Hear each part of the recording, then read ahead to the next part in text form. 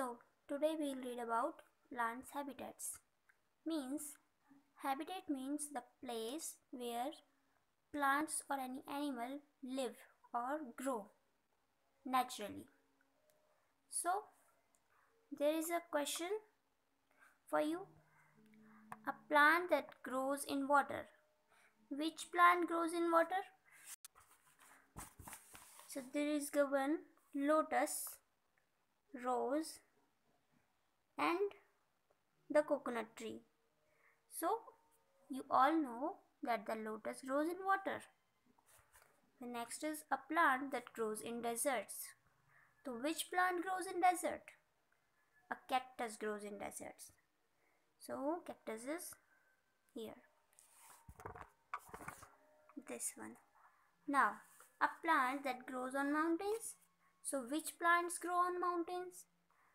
Fir, pine grow on mountains. Cone-shaped trees grow on mountains. Right? You have to tick these options in your book. Now come to the paragraph, that is plants are all around us. कि plants जो है हमारे चारों तरफ होते हैं. They grow in all kinds of climate. Her climate में वो grow कर जाते हैं. From cold areas where there is snow to dry deserts where it does not rain for years. Means cold areas में भी जहाँ बहुत ज़्यादा snow होती है और dry deserts में भी जहाँ rain भी नहीं होती कई years तक. The place where a living thing lives or grows naturally is called its habitat. Habitats क्या होता है कि वो place जहाँ पर कोई living being grow करता है naturally grow करता है, रहता है, उसे हम उसका habitat कहते हैं. उसकी surroundings को, उस place को. Plants growing in different habitats have to adjust or change to suit the natural surroundings around them.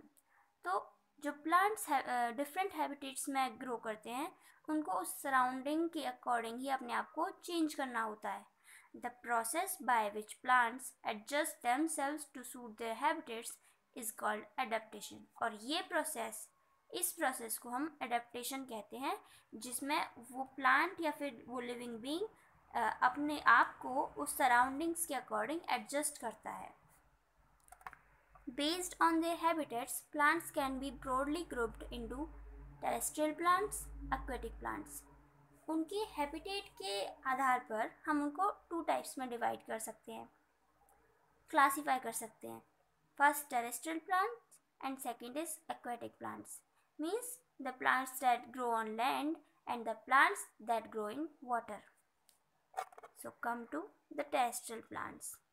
As you all know, the terrestrial plants are the plants that grow on land. Plants that grow on land are called terrestrial plants. वो plants जो land पे grow करते हैं उनको terrestrial plants कहते हैं. Depending on the conditions they grow in, there are different types of terrestrial plants. जहाँ वो grow करते हैं उस condition के according terrestrial plants कई टाइप्स के होते हैं. जैसे कि plants that grow on hills and mountains. Plants hills पर भी ग्रो करते हैं या फिर फ्लैट लैंड्स पर भी ग्रो करते हैं, डेजर्ट्स में भी ग्रो करते हैं. तो लैंड भी कई टाइप्स की होती है. So first is plants that grow on hills and mountains. Plants that grow on hills and mountains have the following features. उनके फीचर्स क्या होते हैं? They are generally tall and thin. वो tall और thin होते हैं. Mostly वो plants जो hills पे grow करते हैं वो tall and thin होते हैं. They have needle-like leaves with a waxy coating to prevent loss of water. और उनकी leaves needle-like होती हैं, नुकीली होती है, flat नहीं होती, और उन पर जो coating होती है वो waxy होती है, वो waxed होती हैं जो लीव्स होती हैं. क्यों होती हैं? जिससे वाटर का लॉस ना हो. Right. Now they are generally cone shaped. उनकी शेप कोन के टाइप की होती है. And have sloping branches. और जो ब्रांचेस होती हैं वो स्लोपिंग होती हैं. झुकी हुई. It helps snow to slide off easily. जिससे क्या होता है, जो स्नो होती है, जो ट्रीज पर आकर स्नो गिरती है, वो easily स्लाइड हो जाती है, उनसे गिर जाती है, नीचे हट जाती है.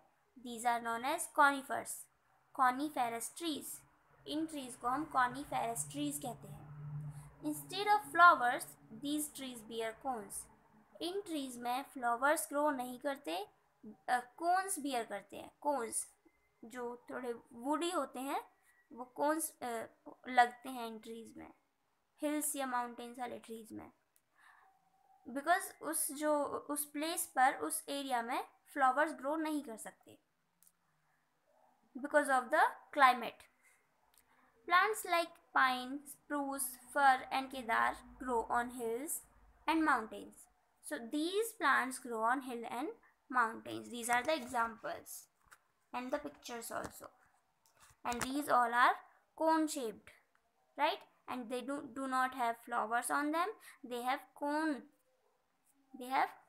shaped leaves.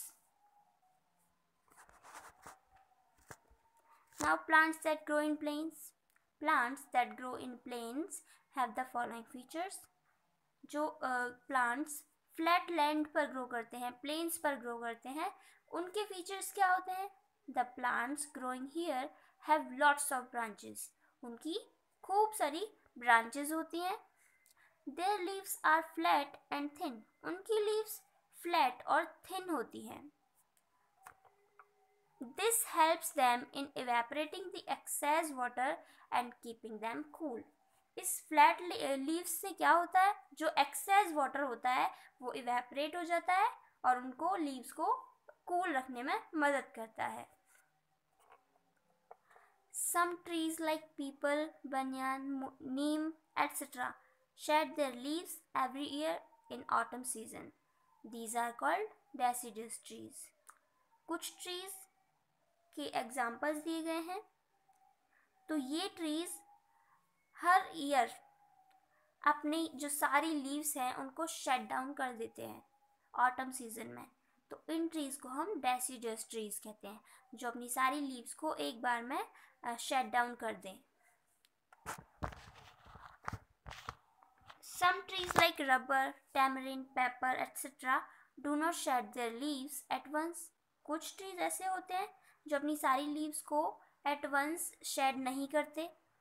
तो these are known as evergreen trees. In trees को हम एवरग्रीन ट्रीज कहते हैं, जो कभी भी अपनी सारी लीव्स को शेड डाउन नहीं करते, ऑलवेज ग्रीन रहते हैं. There is the examples: rubber, tamarind, pepper. These are evergreen trees. Plants that grow in deserts. Plants that grow in deserts have the following features. अभी इनके features क्या होते हैं? जो plants desert में grow करते हैं, they have thick stems for storage of food and water. उनकी जो stem होती है वो बहुत thick होती है. किस लिए?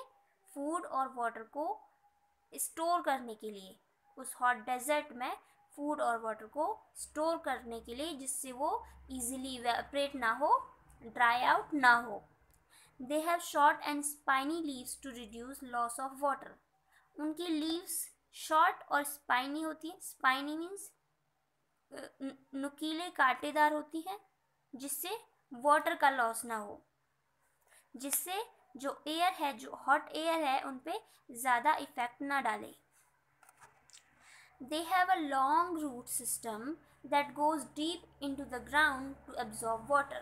उनकी जो रूट्स होती हैं वो नॉर्मल ट्रीज जैसी नहीं होती, वो डीप डाउन दी सॉइल होती हैं, वो बहुत डीप होती हैं, जो ग्राउंड वाटर को एब्जॉर्ब कर सके. Because there is no water in desert, so the roots go deep down under the soil to absorb water. Plants like cactus, date palm, babul and kikar grow in deserts. और deserts में ये सभी plants grow करते हैं, जैसे cactus है, date palm, babul and kikar. There is a point that is, did you know the coast redwood tree is the tallest tree in the world? और world का सबसे टॉलेस्ट ट्री कौन सा है, सबसे लंबा ट्री कौन सा है? Coast redwood tree, right. Next is plants that grow in marshy areas. वो प्लांट्स जो मार्शी एरियाज में ग्रो करते हैं। मार्शी मीन्स जो मडी होती है, muddy. The most common example of plants growing in marshy areas is mangroves. सो जो popular example है मार्शी एरियाज में प्लांट्स का वो है मैनग्रोव्स, और इनके फीचर्स हैं their roots grow above the soil to get the sufficient amount of air. This type of roots are called breathing roots. Mangrove plants की जो रूट्स होती हैं वो above the soil होती हैं, सॉइल के ऊपर निकली हुई होती हैं sufficient amount of air absorb करने के लिए, because they cannot breathe inside underwater under the muddy soil. So in roots को हम कहेंगे breathing roots that come out of the soil to breathe. Now the next point is their roots have टिनी openings eight there tips through which gases can pass. और इन roots की जो openings पर टिनी holes होते हैं, openings होती हैं, जिससे जो गैसेस होती हैं ऑक्सीजन कार्बन डाइऑक्साइड जो भी एक्सचेंज होती हैं वो पास कर सकें. They can breathe through them. There is a question, what would happen if mangroves do not have breathing roots? अगर मैनग्रोव्स प्लांट्स की ब्रीदिंग रूट्स ना हो तो क्या होगा? So this question is for you. You will write its answer in your rough notebook.